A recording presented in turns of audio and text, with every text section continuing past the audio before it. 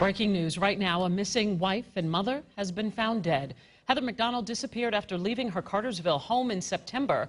Within the past 15 minutes, the GBI announced that her body was found in Haralson County.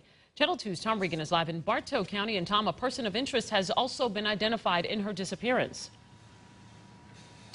Well, Javita, although the GBI has confirmed that very sad news for the family of Heather McDonald, no one has been arrested or charged in her disappearance. Her SUV was found in the parking lot of this motel in September, the door wide open, her keys on the ground, her ID and phone missing. And today we found or discovered new information about where she was in the days before she vanished.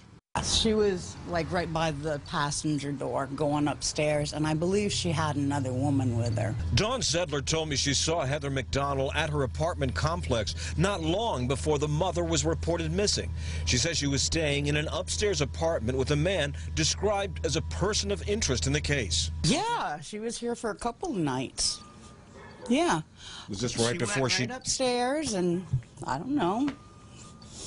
I don't know what happened. The tenant, who we are not identifying, was arrested by U.S. Marshals last month on an unrelated charge of violation of sex offender status. Sedler told me the man's history was known to her and her neighbors. He used to have to put a sign out saying that he was a sex offender. She said the man moved after Heather McDonald was reported missing, saying he couldn't afford the rent.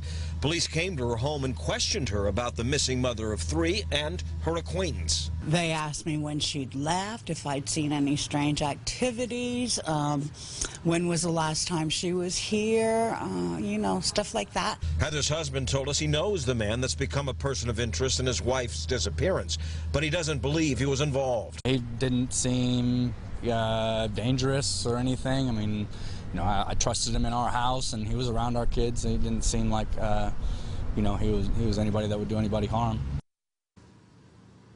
Well, hunters found the body of Heather McDonald in Haralson County in the woods there on Sunday. The GBI will conduct an autopsy to determine the cause of death. Live in Bartow County, Cartersville, Tom Regan, Channel 2 Action News.